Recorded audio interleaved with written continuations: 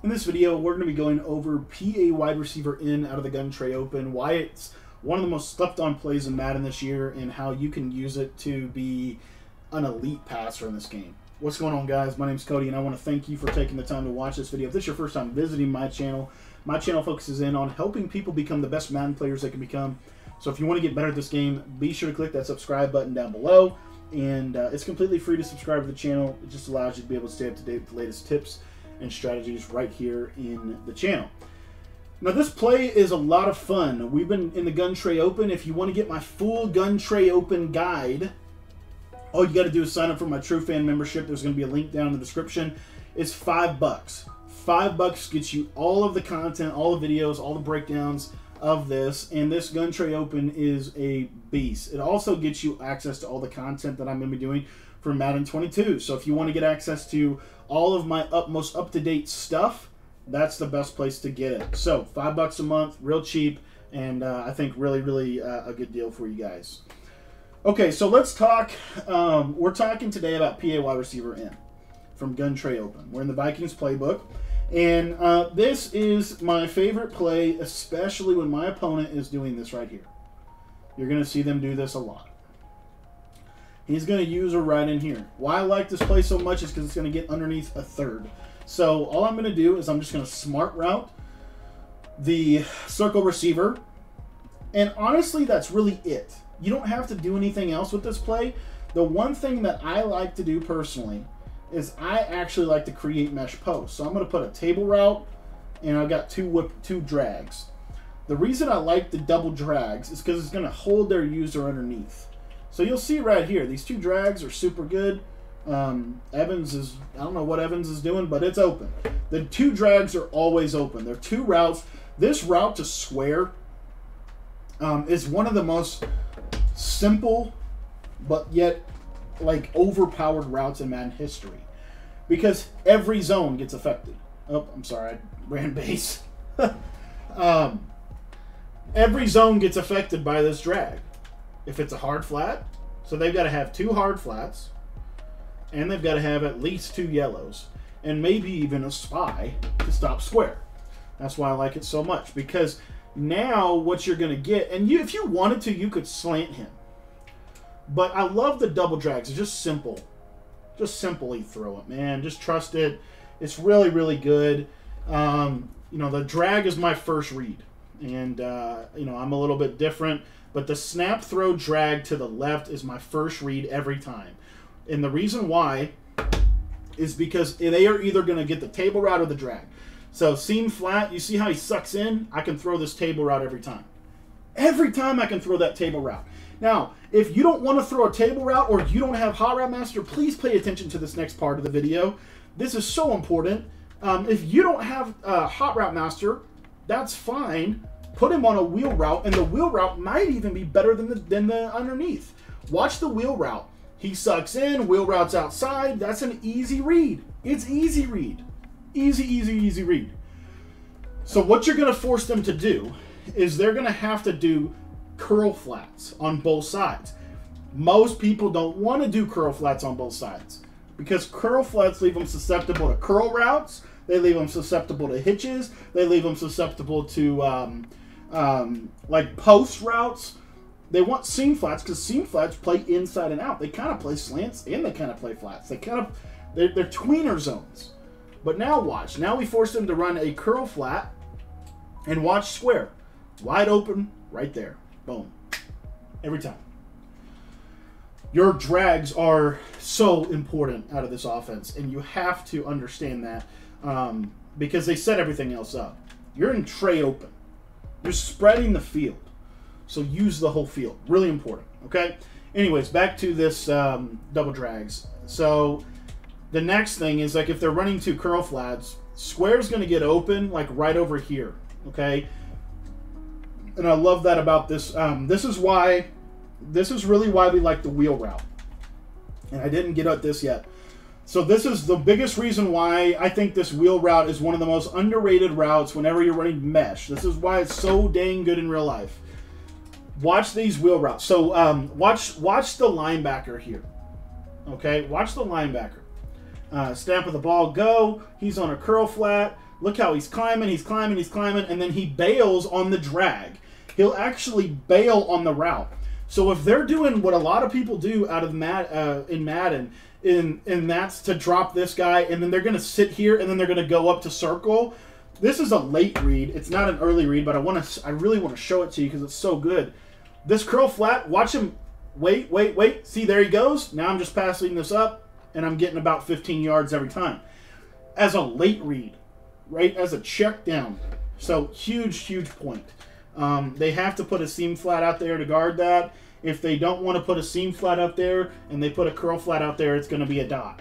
Let me show you a seam flat just so you can understand what this actually looks like. You'll see here I put a seam flat out. He won't match as well, but he also won't play the flat as well. So I can still check it down easily. So anyway, that's that. So now let's talk about the backbreaker route. So once we get them to have to come down and we really get them to respect the fact that there's 2 drags coming right now. There are 2 drags coming right now, and we've got this route right here to triangle, which is really stretching. It's really pulling this guy back. So he's sitting on the drag. That's where we can basically low ball or throw this ball to circle. You have to understand that it is so important to smart route that route. It is so important to smart route that route. If you don't smart route that route, I can't help you if you throw interceptions. You will throw interceptions if you don't smart route that route. You've got to get it underneath. See how deep it is? By smart routing it, look how low it becomes. Okay? I smart routed, it comes lower, and now look where he's at. Pass lead inside, he gets way underneath that deep third. Way underneath him. Now, let's say you're 2nd and 1, or let's say you're 4th and 50, and you're like, Cody, I just don't want to smart route the route. Then let me show you how to pass lead it. So I'm not going to smart route it. It is deeper than it actually is. It looks deeper than it is. So look, on the cut, wait, now throw. Wait until he crosses that safety's face, otherwise it's a pick. Wait until he crosses that safety's face, otherwise it is a pick every single time. So super important. But this play is so fun. This play will beat everything, man. This play will beat everything that they do. This play will kill it. I guarantee you this is such a good... It is such a good concept. It's so easy to run, too. It's so smooth. You're literally left, middle, right. Now, cover 4, sit, and then you can check it upfield. Now, cover 4 will do an interesting job. Cover 4 is, I think, the best chance that they're going to have. Maybe a Tampa 2. But the reason why, but what we can do to attack it is that's where you have smart route it. And I totally got thrown a sack. Good old Brady. Let me show you cover 4. So cover 4 drop, or cover 4 with zone drops basically. So I'm smart routing circle so he gets underneath. Watch that inside quarter, inside of it. Dot. Okay? You got like a CD Lamb or a Brandon Ayuk with mid and elite. Put them right there. And the cool part about this offense that I think is just so good, the reason I think this offense might just be the best offense in the game, you don't have it from both sides from trips tight end. You have it from one. This is both sides of the field. We can throw these routes. So if you are facing a cover 3 bomb is like this right here. We can do that and have a cover 3 bomb. That comeback route's going to hold, and then I just wait, pass lead up, and I threw it a little bit late. I'm not supposed to smart route it on the cover 3 bomb, my bad. But you can have a cover 3 bomb from that too. Let me show you that one more time. This is when they're like, you know, dropping everybody back. Maybe they're even dropping like 10. Okay, they're dropping everybody. Put square on a comeback, X on a streak, and then what I would honestly do with the back is just put him on an option route or a curl. Okay, because this is a bomb play. And watch circle. Wait, throw it. Absolute laser against cover 3. Absolute laser against cover 3. This is really my bomb setup. If I want to bomb cover 4, the setup is basically the same. And let me get this guy out of the way here. Comeback route, streak, and then just watch this option route just hold. See how watch that? Look at they both go over there, and now you've got this guy over the top. Brady can't get him the ball, but you see what I'm saying? You've got the option route holds the inside quarter, which is why I like an option route, just to kind of hedge my bet. So this is a play that, like, if you're sitting there and you're like, you know what, I need a bomb, this would be the play that I'd recommend, at least for cover 3 and cover 4. Just roll out. You're going to throw it on the left hash right there. Pass lead up. That's what we're looking for right there. Simple. I mean, really good. Most people don't run this play, man. This play is super good. You don't have to run 2 drags either, by the way. This zone will still glitch. And what I mean by that is I'm going to put a seam flat here with a hook curl and a hook curl. So I got seam flat. If that zone sucks, I'm going to put a table route. Watch square. And I wouldn't put a table route. I'd probably put a wheel. But just watch the linebacker. He'll suck in on the end. See how he sucks in? And I can throw that ball quick. You see that suck in? You just throw it out there. Okay? You don't have to, you also can mesh the back. If you want to do that, you can. You know, you certainly can. This is, you saw on the top, if you looked at earlier in, you saw the concept was labeled a shallow crossing concept. And that's because this, you know, you've got a shallow cross and a dig route. So you can still run it like that if you want to. And it's going to put stress on the user. I just think the user is going to be too far or too close to be able to go get the circle receiver if you do it this way. But you certainly can. So what I would do is just put the running back on in route and snap the ball. And you'll see here the drag. See, seam flat still pulls it in, and the drag's open. They have to curl flat to stop a drag route. The reason that's so bad for them, though, the same thing will happen with the running back, which is I think is actually cool. And it might even be better with the running back in. He goes upfield. And that's 15 yards every time. They have to seam flat to stop it, but if they curl flat because you have a wheel route, it's a dot every time. Every time. It just doesn't matter what. I mean, this is why mesh is so good when ran correctly. When understanding the concept and understanding what these routes do, this thing can be really, really, really good. See there? See how that curl flat goes up with the wheel, and then I can throw that drag underneath it. If I wanted to, real quick, if I wanted to, let me just show this. Let me see if I can take, so I got the back on a wheel, double drags, watch X. Right at the numbers right there. See how I can throw that for 15, or not 5, but for 9? Big difference between 5 yards and 9 yards. Big difference. We haven't even talked about man coverage yet. Let's talk about man coverage for just a second, and then we'll let you guys get out of here. So man coverage, more than likely it's going to be that. Man coverage is actually okay for the most part, but these drags will get open. This X one specifically is the one you're wanting to hit against man. Now, if you're getting a lot of man, there's a simple little trick that you can use. So, like if you're getting a lot of press man, so let's just say you're getting, you know, I'm just getting so much press man. Maybe they're even sending pressure. Okay, something simple you can do is this right here.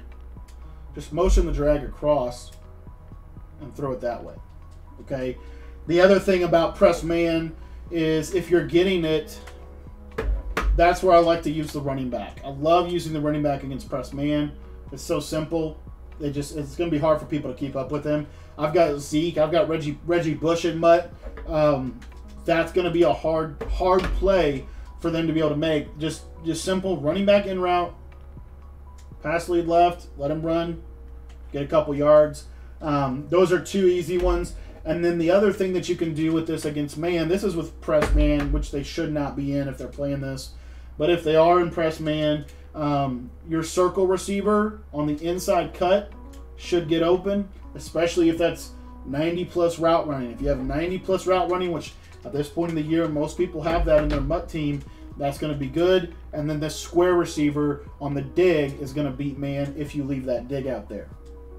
So you've got a lot of opportunity to just work the ball. If they're running off man, you're going to have a field day. If they are running off man, you will have a field day with man coverage. If they're running off man, every route wins in that case. X is wide open on the drag for a quick 4 to 5 to 6. the back will be wide open. The only route that doesn't win on this, on like a shaded up man, is the wheel. But just keep an eye on the wheel here for just a second. You see that he lights up. The slot-o-matic actually will light up here. So if you try to aggressive catch it, you might have a shot. One other little thing about this, and these is like, you know, I just wouldn't like hang your hat on this. But let me just go through this wheel route real quick with you on this. Because you got your double drag, so it's going to beat man. You got your back. If your back's on a table route, he'll beat man. If he's on a wheel, he won't. So like you'll see here, if he's on a table route, snap, throw out there, quick. You get 6 yards. Here you got your skinny post over the middle of the field against man. So you've got that going for you. So you've got pretty much everything you need, I think, to beat man. If you know it's going to be man, okay. So let's say you know it's going to be man. Then what I would do is I would actually take the R1 receiver. I would actually go back to PA wide receiver, right? And I would just motion over R1, put him on a drag. Now every route beats man. Now every route, regardless of what they do, is going to beat man. So if you know it's man, or you got a really good feeling they're going to run man, do that. But then last thing I want to go over is just this slot fade or slot wheel. I think there's more of a discussion to be had on this. This is going to probably be a lot better in Madden 22, but in Madden 21, it's just not where we want it to be. But you'll see here. You see how he lights up. When he lights up, if you throw an outside pass lead, this is specifically for like slot-o-matic or whatever, or maybe short out a lead or something like on the cut. If you throw an outside pass lead like right there, click on, you might need to high point it, but you can kind of get it over the top but it's not like over the top in the sense of like a one-play touchdown. It's more of almost like a back shoulder type of route. And again, it's not something I would do every play. It's not something I would hang my hat on. We might not even be able to get it to work here in practice mode, but like high ball, click on, like kind of in that area, but I can't get him to animate. So, you know, anyway, just don't throw it against man. It's fine. If they shade down, one thing I will say though is I get a lot of this when I run this right here, but they shaded down. Okay, so they shade down. Watch the wheel route. Shaded down, now it's like verticals from bunch. And now he gets on top of him, and he can go make a play if they do that. This is one little way that I can basically combat people who like to go shaded down man on me without putting this guy in a deep blue. So if this guy's in it doesn't really matter. Even if he's in a 25-yard zone, if I have enough time in the pocket here, you'll see that R1's going to get on top of his guy. There he gets on top of him. Now just throw it over the top, click on, let him go run and get it, and Brady can't get him the ball. But you see he has a step on him. So that's one little thing that you can do from this.